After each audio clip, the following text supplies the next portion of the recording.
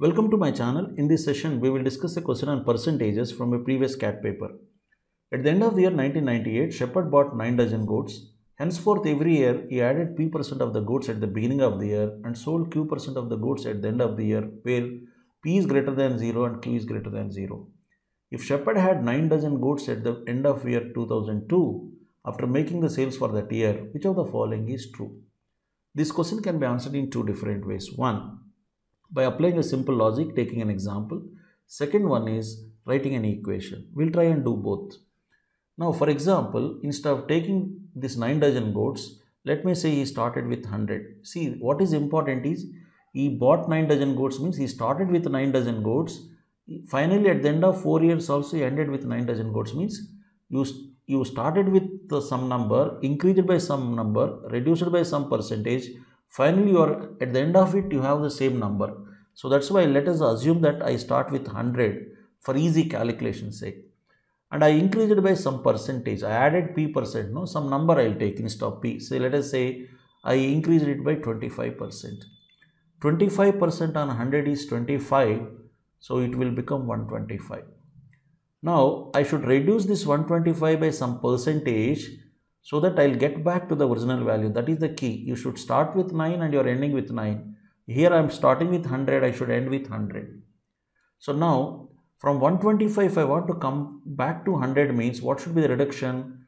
125, 100, the difference is 25 is the reduction from 125 into 100 means you can see 1 by 5, 20%. So if you have increased it by 25%, you should reduce it by 20%. Is it not less? Why? Because while absolute value this 125 is 25 more than 100, or absolute value this 100 is 25 less than 125, but in percentage value, here the growth is on a small number 100, hence the percentage it will be more. 25 on 100 will be 25%, whereas here the fall 25 is from 125, from higher denominator, hence the percentage value will be less.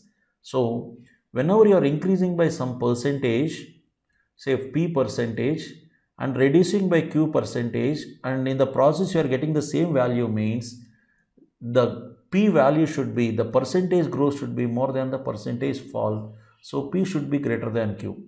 Whether it is at the end of, see, every year you are increasing by P% and reducing by Q% means 1998 to 2002, at the end of 4 years if you have the same value means at the end of every year also you will have same value, then only at the end of 4 years you will have same value. I can say P is greater than Q. So this is a simple logic. Or if I try to put this in equation, so let us say he started with 9 dozen goats, he increased it by P%. So if you are increasing by P%, the result will be 1 plus P% of this 9 dozens. Why? I had 9 dozens. I had to increase these 9 dozens by P% means P% of 9 means if I take 9 common, it is 1 plus P%. That's what we are writing. Next, you are reducing it by, you are selling Q% means the number of goats will come down by Q%. It will be 1 minus Q% because it is coming down. And the result is going to be what? It is the same as the beginning, that is 9 goats. 9 gets cancelled. If you simplify this, 1 plus P by 100 minus Q by 100 minus PQ by 100 square equals to 1. Both sides 1 gets cancelled. P by 100 minus Q by 100 is P minus Q by 100 equals to, this goes other side, PQ by 100 square, 100 we can cancel it. P minus Q is equal to PQ by 100. If you see P is positive, greater than 0 means positive, Q is also greater than 0 means positive.